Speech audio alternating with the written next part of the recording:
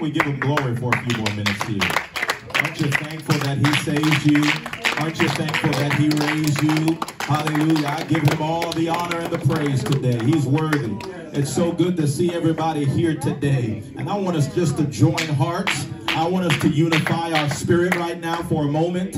Hallelujah. Let's lock in the spirit for a second here and magnify our Jesus. Hallelujah. Come on. In the name of the Lord. Why don't we stand and do it? I know we have you standing and sitting and standing and sitting, but I just love to stand in his presence. Hallelujah. He's been so good to me. I got two legs. I'm going to use them to stand and give him glory. Hallelujah. I bless the name of Jesus Christ today.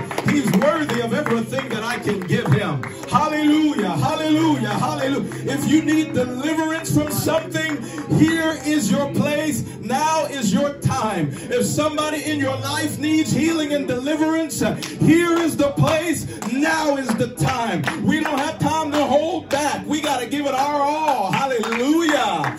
Give your all to Jesus. Give your all to Jesus. Hallelujah, hallelujah, hallelujah. This is an eternal consequence. Praise God. The life that we live now is temporary. Somebody shout temporary. Temporary. Come on, shout my life is temporary. Everything here is going to fade away. It's going to burn up like stubble and hay. That's a riddle. Praise God. That's a rhyme. Praise the Lord. But it's true anyhow. It's true anyhow. We need to remind ourselves of that every morning. So you know what? I don't need to make a big deal about this because it's going to burn up like stubble and hay. I know it may matter to my flesh, but in reality, it really doesn't matter that much. Praise God. If my soul is lost, I might think I'm saved. I might think that I'm on the right track. I may think because, I'm a part of a church even, that automatically makes me right with God. But my friend, it doesn't. It does not. We need to learn to worship God at all times. Bless his holy name and make sure that we're studying that book. Hallelujah. And that we're reading the word of God so we know we're on the straight and narrow. Hallelujah. Because I can't stand before. The Bible says that the pastor in your life is going to give account of your life. Hallelujah. But I'm not the one that's going to be able to judge you ultimately in the end. God is going to judge each and every one of us individually. And I want to hear the Father say, good and faithful servant, well done, thou good and faithful. Well done. You worship me above your job. You worship me above your degree. You worship me, hallelujah, above your own children and family. You put me first. Truly, you were faithful. You were committed. You were there. You didn't make excuse. You loved. You helped out. You participated in the kingdom of God. You made your role in the church the most important thing in your life. Why? Because it's about eternity versus temporary. I'm going to store up for myself treasures in heaven. Somebody shout in heaven. Amen. Come on, shout in heaven. Praise God. I want to store up for myself treasures where? Hallelujah. Not on this earth, because everything on this planet is going to burn. Everything you see, the Bible says, is temporary, and it's going to burn up like stubble and hay. It's going to burn up. Some of y'all don't believe it, so I'm going to say it again. It's going to burn, burn, baby, burn, burn. Praise God. Y'all looking at me funny. Is that the truth or what? That's the truth. Amen. That's the truth. I preach truth. I don't preach fluff here. You want fluff? There's a couple of churches down the road. I can give you the address. Praise the Lord. But we preach truth here. Amen. And truth is what's going to make us free. Amen. Didn't Jesus say that? Jesus said, you shall know the truth, and it will make you free. Praise God. And we need to worship God for the truth that we have. Not everybody has received the revelation yet, but we've got truth, the one God. Hallelujah. Jesus is his name. Hallelujah. He said, come and be born again of the water and the Spirit, baptized in Jesus' name. We got a baptismal tank here now, so ain't no excuses for those who haven't been baptized in Jesus' name. The water is here. It's ready. What are you waiting on? What doth hinder you? Praise God. We're going to put that right above the baptismal right here. What doth hinder you? Praise God. In Jesus' name. That's what it's all about. Amen. I'm so thankful to be here. I'm so thankful to be in his presence. I'm thankful for each and every one of you. I'm thankful for Sister Angelina. I'm thankful for every single one of y'all. Amen. Amen. Thankful for my wife. Thankful for Brother Michael. Thankful for Sister Katrina. I'm not going to name every single name or I run out of breath. Praise God. But I'm thankful for every single one of y'all. We're thankful Amen. for you too. Thank you. Praise the Lord. Let's unite together. Amen. Let's do this thing. Praise God. Amen. Woo, hallelujah. Woo, thank you, Jesus. Come on, you feel that? There's nothing like praising Jesus. Nothing like praising Jesus.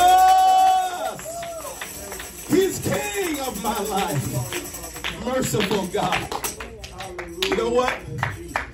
Praise the Lord. You don't need my permission, but I give you permission. Even while we're preaching, no matter what's going on in the service, just to pick up a tambourine and just say, hallelujah.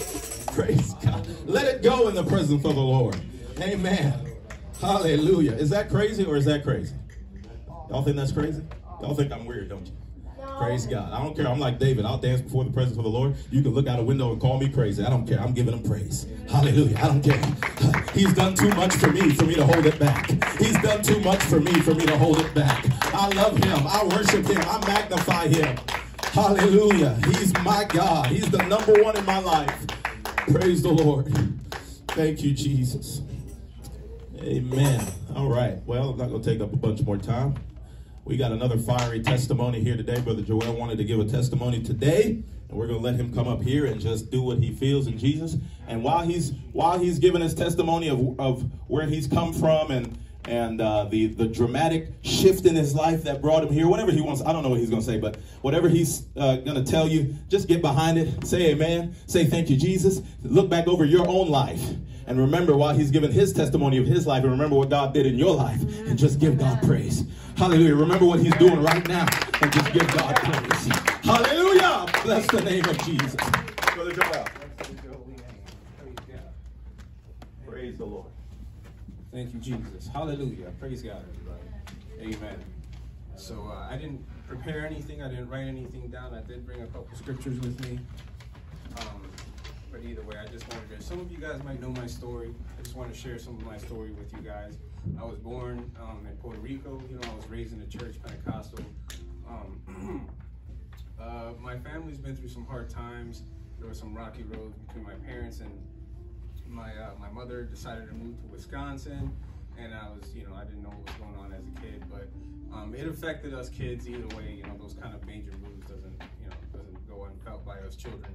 And as I grew up, you know, I saw a lot of pain and hurt, and I experienced some of that myself. And unfortunately, it kind of transferred to me, and I brought that into my adult life. And I always didn't act right, you know. I had a lot of anger. I was always an angry guy, you know. You're not gonna hurt me. I'm gonna hurt you more than you can ever hurt me. You know, you can't beat me. And that's how I always acted. That was always, you know, that was very, very, very bad. Even though I was always had the truth in me, the truth was always there, you know, calling in me and just, you know, letting me know, but I just suppressed it. I always chose to just, you know, no, I want to do what I want to do. I don't care, whatever, you know.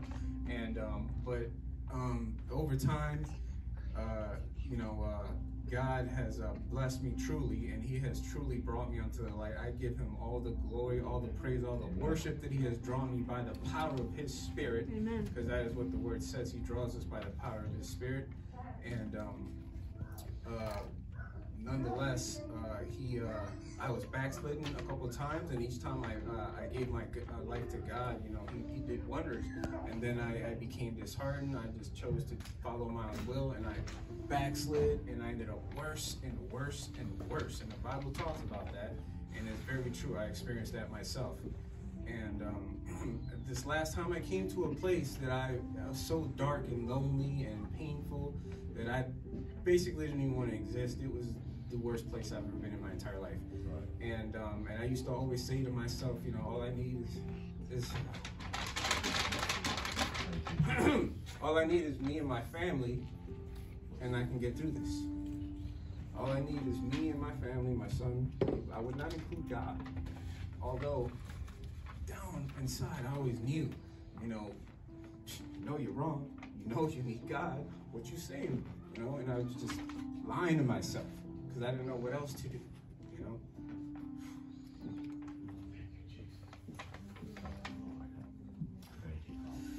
Hallelujah. I give all the glory and all the Praise the God Almighty, because I almost lost my family. But I stand here on this day to tell y'all that it doesn't matter how dark of a place you are, how impossible things look. There is a God that always makes a way. He is the way maker. He is the miracle. All you have to do is believe in him and his power and pray and live according to his will, and he will move the biggest mountains possible out of your way. He has done it for me, and I'm here to testify that he has reached out and just plucked me out of the darkness and has showed me a better way, and it just continuously shows me and opens up the path for me and just holds me dear, and I just love him. I just can't tell you how much I love him. And let me jump back a little bit. There was a time before I met her, I had a dream, and God came before I even knew her. I didn't know her name. I don't think I ever heard the name Lucinda in my entire life. God gave me a dream that night. And this was a hard time in my life too. I was just going through a major shift in my life, and he came into my dream, and he shows me just the way I feel, the way he speaks to me in my dreams. I can feel the emotion, and I heard her name, Lucinda, and I just knew that was going to be my wife. I knew it. Never met a Lucinda. Didn't even know the name Lucinda existed. This is a true story. I go to get a job at Ruby Tuesdays. I introduce myself to her. She says, "Hi, my name is Lucinda." I said, I just like, what? Like, whoa. And I said, "Oh, well, hello, my name is Joe." She said, "Good to meet you, Philip." And that's been a joke for a while. It really has been. But either way, so, as time went on, God showed me, who she was, the most loving heart. She's always puts herself last. She will, leave herself. She won't eat as much so that we might eat more, or well, she will give the last, whatever she has, she's always willing to give. It doesn't matter, she's always willing to give. God has blessed her with the biggest spirit of giving that I've ever known, ever. I think some of you guys might be able to testify to that truth. So I've made a lot of mistakes, but I just give all the glory to God that he has taken me to this place, and I just want to make sure that from this day on out, even though I made this decision before, but I'm just declaring it now publicly so everybody can know that I love this lady with all my heart. She means the world to me, and I will do everything in my power to make sure that her needs are taken care of, that I stand as a man of God to build her and as best as I can, as the word says that we are to, teach our families and to just continuously, uphold her in whatever righteous way possible that I can do. God first, number one, always. And so without further ado, I'm just going to go ahead and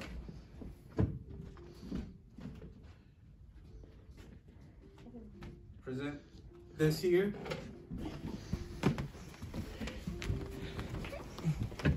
And you can make me the happiest man that I could ever possibly be, and be with me forever, joined together in holy matrimony, under God, always honoring God, always placing God number one in our relationship. We will always make it. There is not a doubt in my life or my mind that we will not make it. We will make it as long as we keep sight of God. If we lose sight of God, I can't say anything else. But God, number one, always. And if you promise to do that, we're going to be all right. Thank you, Jesus. Do me the honor of marrying me? Yes. Come on, everybody.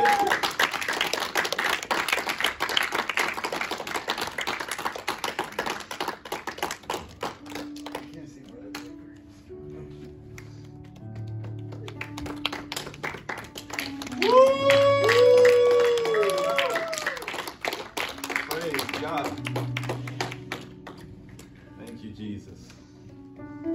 As time goes on and you get to know us a little better, we might share with you guys a little bit more of our story, and you're going to really come to understand that this is a true miracle. I mean, miracle.